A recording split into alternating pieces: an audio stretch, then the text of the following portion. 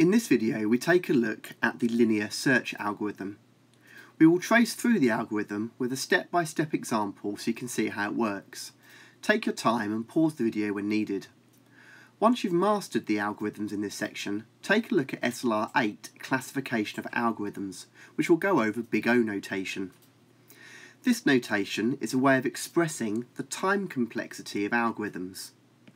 The time complexity of the linear search algorithm is O(n). Now let's look at the pseudocode for a linear search.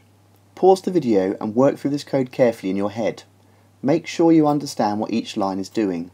Try copying each line down as you work through the algorithm.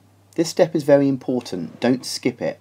Once you're happy with the basics of the algorithm, unpause the video. Let's work through the algorithm now using a simple set of data. Follow along, pause the video if you need to, and make sure you understand what is happening to the data set at each stage and why. Here's our original data set, B, G, E, C, A, F and D, and we're going to be looking for A. We start at the first location. We discover what we're after is not in the first location, so we move to the next.